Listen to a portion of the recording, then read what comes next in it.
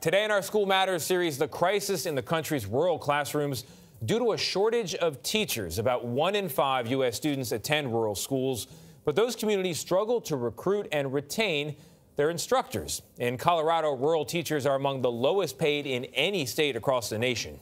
Our national correspondent Jericka Duncan recently traveled to a small town in Colorado to see how they're tackling the problem. It is beautiful. These aspiring teachers, undergrads from the University of Colorado in Colorado Springs, are taking a road trip to Simla. Your dating pool is certainly limited for certain. Yes.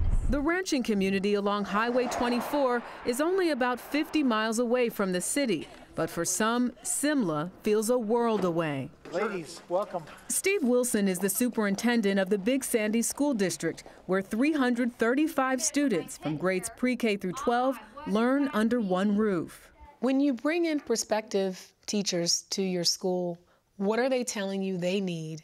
Salary was a big thing, key thing, and that gets brought up every year at the state level. Also, there's just a whole bunch more being dumped on educators than used to be.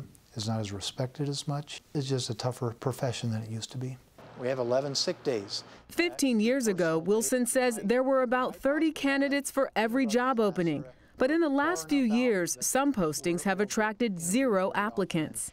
Our high school principal, she happened to be at a restaurant, and the waitress said that she was trying to become a teacher through an alternative licensure program. So you hired a waitress? Yes. Who was working to become a teacher? Yes. But you helped expedite that process? Yes. On this day, these teachers in training visited some of the classrooms, including Holly Kane's kindergarten class. What do you see as some of the major problems facing rural school districts? Affordable housing is probably the #1. You know, we do live farther out, so the prices of things are higher. You know, you go to the grocery store in a small community, you're going to pay a higher price than you would at a King Soopers. The 26-year-old says she struggles to pay student loans and make ends meet on her $35,000 a year teaching salary. To cut costs, last year she lived in this camper in a field outside of school. What kept you going while you were living in that trailer? Just coming to school every day and seeing the children and just making bonds with them. Good job. We heard from Holly, who talked about living in a trailer. Yes. What does it say about how difficult it is to work and make a reasonable salary? It's difficult. It has to be something you truly love. Mary Bauer loves the job so much she came back in 2018 after leaving in 2013 to be close to her husband and their home near Denver. It's about 90 miles away. Now, during the week, Bauer stays with her sister in Simla. She said, I know someone who has cheap rent.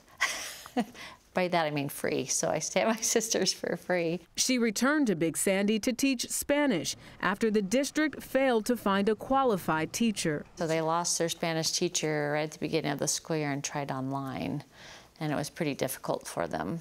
A lot of the kids had to go back and repeat the year that they lost. They were that far behind? They were that far behind, yeah. But coaxing former teachers and retirees back into the classroom is a Band-Aid solution. You're expecting upwards of 8 to 10 teachers to retire in the next 5 years. What do you do then? Yeah, that's a tough thing. Some schools are in that boat right now, and I think we're shortchanging our students. Wilson hopes that some of these college students actually return here as teachers. I'm curious, how many of you would be interested in a rural school or a school like this in the future? What changed your mind?